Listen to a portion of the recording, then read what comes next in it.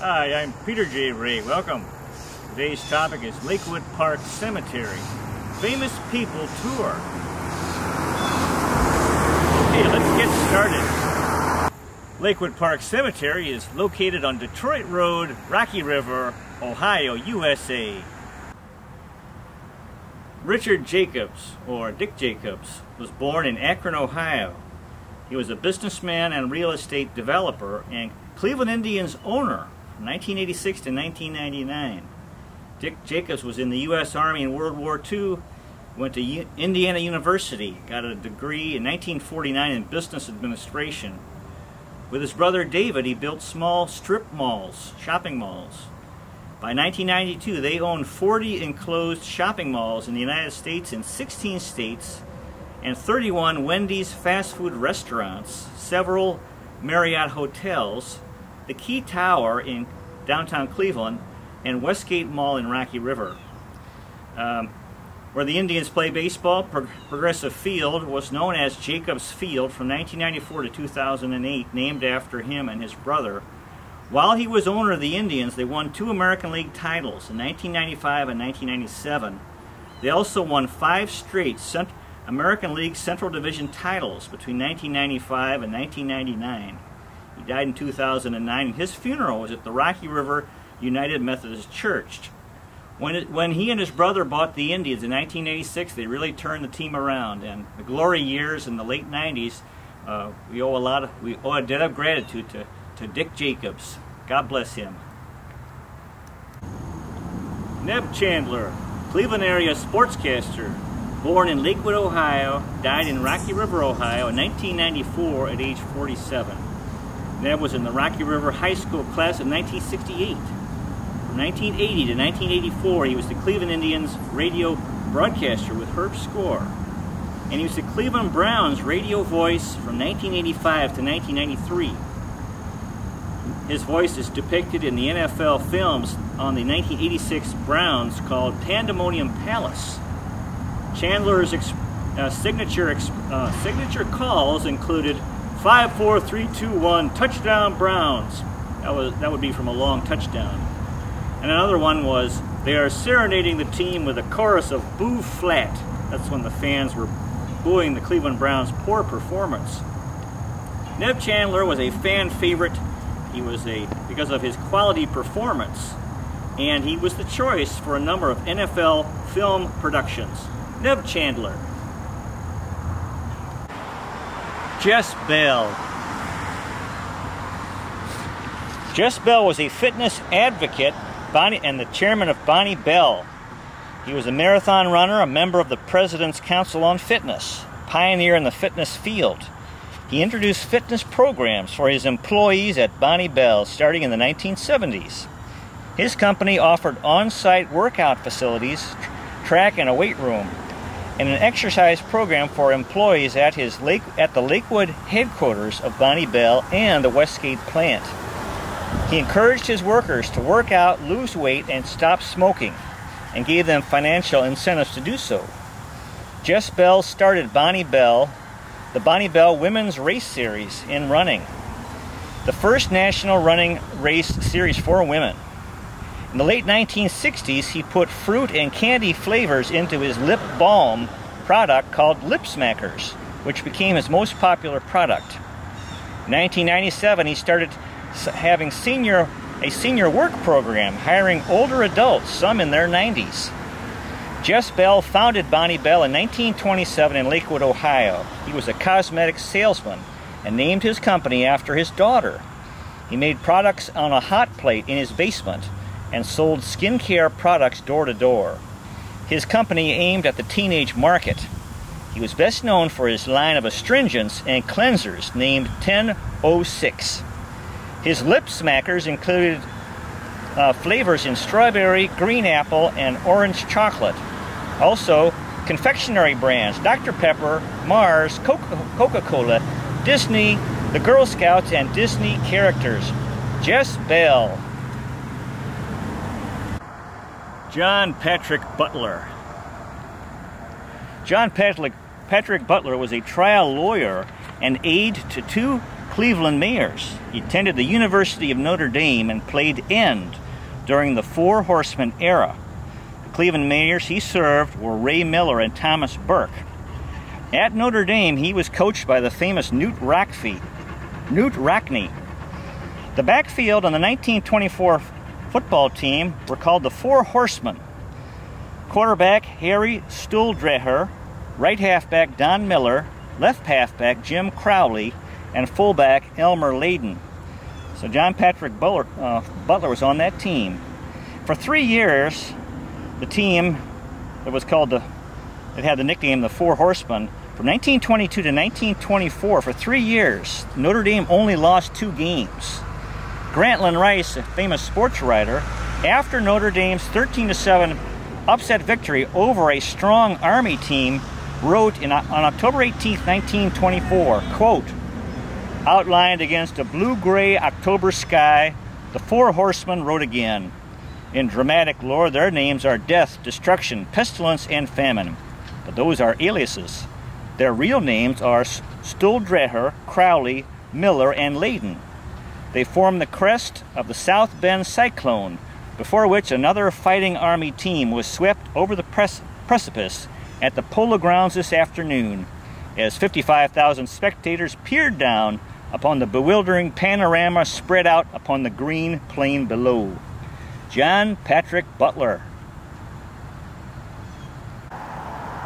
James M. Carney, Sr. James M. Carney was a politician and developer. In the 1970s, he was called the most powerful man in Cleveland. He often performed philanthropic deeds. He was very compassionate and altruistic. His parents were Irish immigrants, and he survived the Depression. Carney was a lawyer and multi-millionaire developer, a Democratic Party power broker, and he grew up on the west side of Cleveland. His family had an excavating business. They dug basements with horse and wagon. He went to Holy Name High School and graduated in 1931, got a law degree at Western Reserve, and spent 3 years in the Army. He was elected to the Ohio Representatives.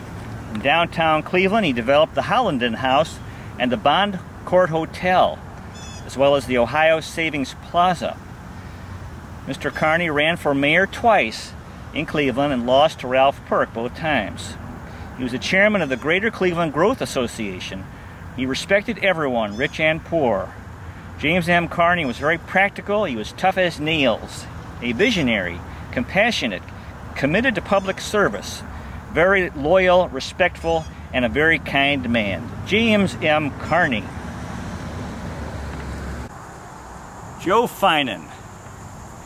Joe Finan was a disc jockey. He was from Butler, Pennsylvania. Served in the U.S. Navy from 1944 to 1945. He went to Carnegie Tech, which is now Carnegie Mellon. He was a weatherman in the early 1950s at KYW-TV, now WKYC-TV. He became a radio personality. Joe Finan worked with Bob Neal, Jim Grainer, and Dick Goddard. He became a top-rated disc jockey at KYW. He also worked in Denver at KTLN. He was the radio broadcaster for the Denver Broncos in 1960. He was at WNIR in radio in Akron, Ohio. He retired in 2004. He died in 2006 at age 79 from complications from surgery. Joe Finan. Jim Hendy. Jim Hendy was an ice hockey writer, historian, and statistician. He was born in Barbados in the British West Indies in the Caribbean. He's in the Pro Hockey Hall of Fame. Jim Hendy developed a statistical methods to track professional hockey players and team performance, which has been used since the 1930s up until now. He spent time living and working in Vancouver, British Columbia, Canada, and New York City. Early on, he submitted statistics to Western Union and became a sports writer. He was the general manager of the Cleveland Barons in the American Hockey League from 1949 to 1961 and won 3 championships, 3 Calder Cup titles. He was Executive of the Year twice for the American Hockey League and was inducted into the Hockey Hall of Fame in 1968. Jim Hendy.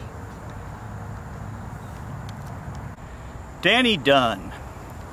Danny Dunn was a boxing trainer, promoter, and manager. He was the cousin of Jimmy Dunn, who trained Johnny Kilbane from Cleveland, who became a boxing champion. Danny Dunn had his own gym at 2816 Detroit Avenue in Cleveland from 1926 to 1941. The best known boxer that he trained was Johnny Risko, a Slovak immigrant heavyweight boxer who in the 1920s and 1930s was a top contender for the heavyweight crown. Danny Dunn. Sammy Kaye.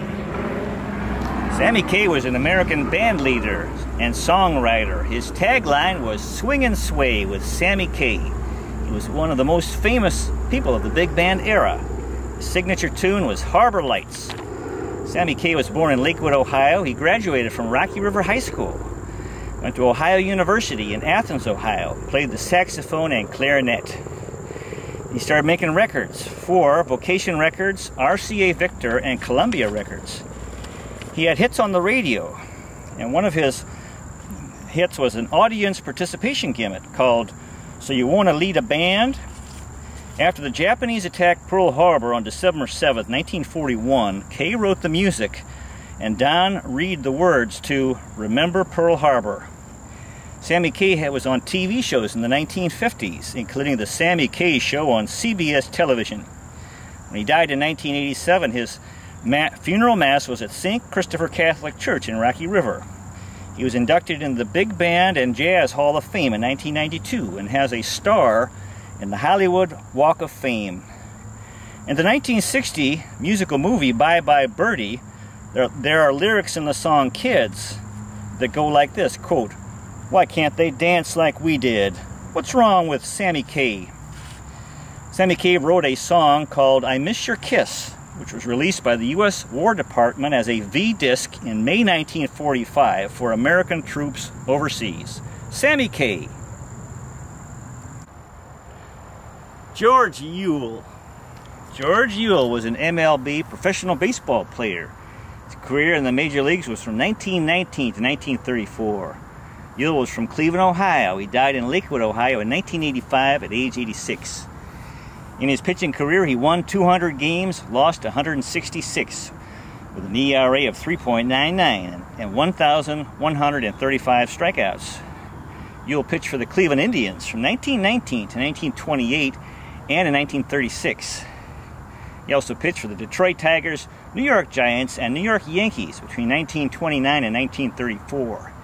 He won a World Series title with the Cleveland Indians in 1920. Two-time American League win leader in 1923 and 1926. Lifetime batting average of .289, which is a record for pitchers.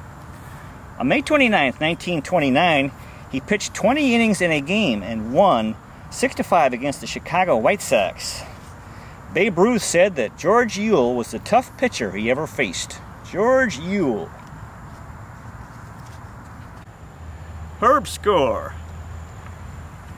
Herb Score was a professional baseball pitcher and baseball announcer. He was born in Brooklyn, New York, and died in Rocky River, Ohio in 2008 at age 75. His career record as a Major League Baseball pitcher, he won 55 games, lost 46 with an ERA of 3.36 and 837 strikeouts. Herb Score pitched for the Cleveland Indians from 1955 to 1959 and the Chicago White Sox from 1960 to 1962. He was a two-time All-Star in 1955 and 1956 and American League Rookie of the Year in 1955. He was a two-time American League strikeout leader in 1955 and 1956. Herb Score is in the Cleveland Indians Hall of Fame. He was the Cleveland Indians TV and radio broadcaster from 1964 to 1997. That's the longest of anyone to do that job. When he was 3 years old, he was run over by a truck. He had rheumatic heart fever as a child. His lifelong friend was Rocky Colavito. On May 7, 1957, he was pitching against the New York Yankees at Cleveland Municipal Stadium. In the first inning, Gil McDougall of the Yankees hit a line drive that hit Score in the face, broke his facial bones, and injured his eye, although he said his career was not affected by it.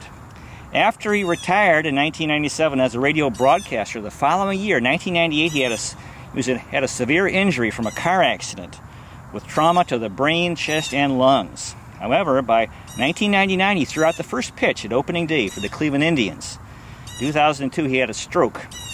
His 34 years as tribe announcer is the longest all time. He was revered by Cleveland Indians fans for his announcing style, low voice, low key style, and the habit of occasionally mispronouncing opposing players' names.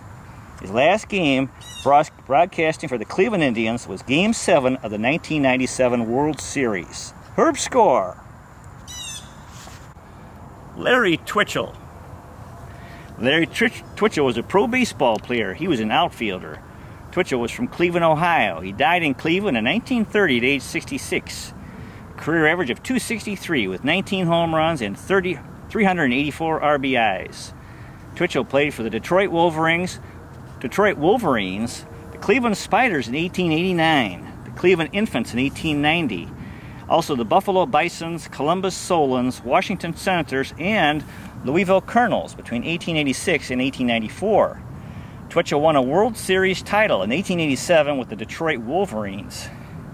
He went to Oberlin College and played baseball there. In 1921, he appeared at an old-timers game in Cleveland and played with Cy Young, Chief Zimmer, Napoleon Lajoie, and Elmer Flick. Larry Twitchell. John S. Ray. John S. Ray was from Marion, Ohio. He died in Rocky River, Ohio in 2011. He was the 1959 Cleveland Young Man of the Year, Most Outstanding Young Man of the Year. He was also the lawyer in the Peter Beebe Episcopal Church Court case. And he won that case, which allowed women to become Episcopal ministers. He was the president of the United World Federalists, president of the Cleveland Junior Chamber of Commerce. John S. Ray graduated from high school at Warren Harding High School in Marion, Ohio in 1942. He went to Oberlin College on a full scholarship, an Amos Miller Scholar, and studied chemistry and graduated in 1946. He worked in Cleveland at the DeBeckman Company as a chemist. In 1951, he got his law degree from Cleveland Marshall Law School. He was a founding partner of the Myers, Stevens, and Ray law firm in the Superior Building on East 9th and Superior, along with Kent Myers and Dick Stevens. Later, that law firm changed its name to Myers, Hanneman, Schneider, and Ray. As a boy, he became an Eagle Scout. He worked for the Beechcliff Trust in Rocky River. He was in the Federation of Insurance Council and was the Federation Flyer editor. He had property on Cistern Key in the Exuma, Bahamas. He also met John Wayne, spoke with President Lyndon Johnson. In 1956, he went to the Melbourne Olympics in Melbourne, Australia, with the Junior Chamber of Commerce and met Jesse Owens.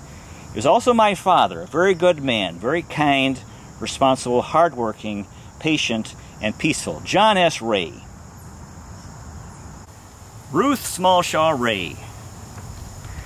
Ruth Smallshaw Ray was from Estevan, Saskatchewan, Canada.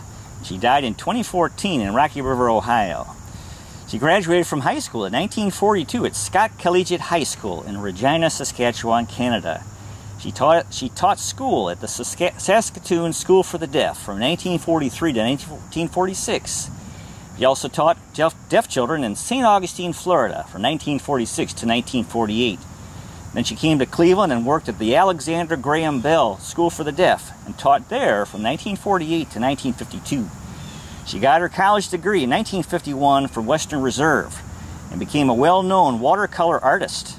She married John S. Ray in 1950 and became the mother of 4 children, Mark, Pamela, Patricia, and Peter.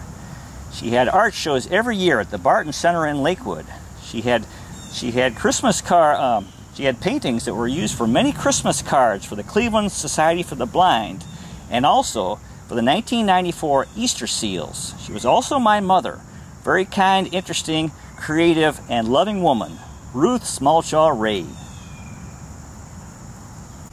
Pamela Ruth Ray. Pamela Ray was from Cleveland, Ohio. She died in 1971 on Cistern Key in the Exuma, Bahamas at age 16. She played cello in the Rocky River High School Orchestra in Rocky River, Ohio. She was in the Girl Scouts, went to Mexico and sold 1,000 geraniums for a fundraiser and earned the Golden Geranium Award for that achievement. She was very active in the environmental movement, worked as a candy striper in local nursing homes. She was a very outstanding student, hardworking, outgoing, energetic, funny, and enthusiastic. She was a wonderful person, and my sister, Pam Ray. Louis B. Seltzer. Louis B. Seltzer was a journalist and editor-in-chief of the Cleveland Press newspaper from 1928 to 1966. He was one of the most powerful people in Cleveland during his time. They called him Mr. Cleveland. The Cleveland Press was called a fighting paper, and their motto was that they would fight like hell for the people. Seltzer supported Cleveland mayors Anthony Celebrezze and Frank J. Lausche, who became Ohio governor and U.S. senator. They called Seltzer a kingmaker for his political influence. He was born in Cleveland and experienced a childhood of poverty. At age 12, he stopped school and started working for the Cleveland Leader, Louis B. Seltzer. Vernon Stouffer.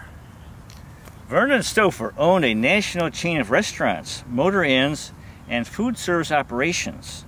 He also owned the Cleveland Indians from 1966 to 1972. He played a key role in the development of frozen foods and microwavable foods. Stouffer graduated from the Wharton School in 1923. In 1971, he turned down an offer from George Steinbrenner to buy the Cleveland Indians, and in 1972 sold the team to Nick Maletti. Vernon Stouffer. Charles H. Hubble. Charles H. Hubble was a commercial aviation artist. He painted 500 paintings, which many are part of the Western Reserve Historical Society's Crawford Auto Aviation Museum collection. Hubble was born in Lakewood, Ohio. He graduated from Lakewood High School in 1916 and then went to Hiram College. During the First World War, he was in the Naval Air Service. He went to the Cleveland School of Art and graduated in 1923. In 1927, he became a licensed pilot. In 1934, he was commissioned by Thompson Products to paint the past winners of the Thompson Trophy Air Race. He also made a calendar series. He wrote and illustrated the 1939 book, Famous Planes and Pilots, and Record Breakers in Air. His works are in the Smithsonian Institute, the Air Force Academy, and the Truman Museum. Charles H. Hubble. Art Sansom. Art Sansom was a comic strip artist. He created the long-running comic strip The Born Loser, which is still being printed in newspapers. He was born in East Cleveland, got his art degree from Ohio Wesleyan University in 1942. He became an engineer and draftsman for General Electric.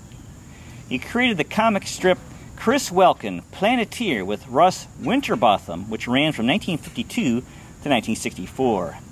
In 1965, he created The Born Loser, assisted by his son Chip Sansom, who is still running that comic strip, making new ones. In 1987, Art Sansom won the National Cartoonist Society Humor Comic Strip Award. In 1990, he won the Newspaper Comic Strip Award. Art Sansom. David H. Jacobs. David Jacobs was a successful real estate developer, and he bought the Cleveland Indians with his brother Richard in 1986, was a 25% owner, and Richard owned 75% of the team. In 1954, with his brother Richard, they opened a general contracting company. By 1992, their company ranked 4th in the United States in the management of shopping malls. He grew up in Akron, Ohio. In the Second World War, he served in the anti-submarine Navy blimps. Dave Jacobs graduated from the University of Akron in 1947. His company built the Galleria Mall in downtown Cleveland, and the 57-story Society Center, the tallest building between New York City and Chicago. Dave Jacobs and his brother owned 40 regional enclosed shopping malls in 15 states, as well as hotels and restaurants in New York and New Jersey. Dave Jacobs. Clint Brown. Clint Brown was a professional baseball player. He was from Black Ash, Pennsylvania, and died in Rocky River, Ohio in 1955 at age 52.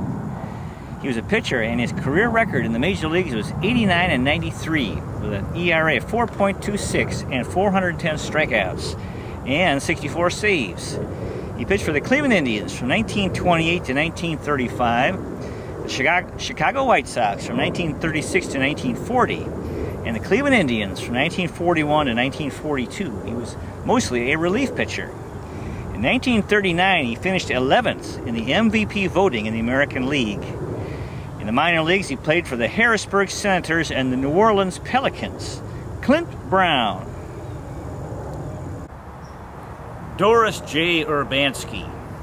Doris J. Urbanski was the founder of Miller's Dining Room in a Lakewood restaurant that was open from 1950 to 1995 when it burned down. Reportedly, they used 1,000 pounds per week of brown sugar for their sticky buns, which were extremely popular, and the customers ate an average of 2 apiece.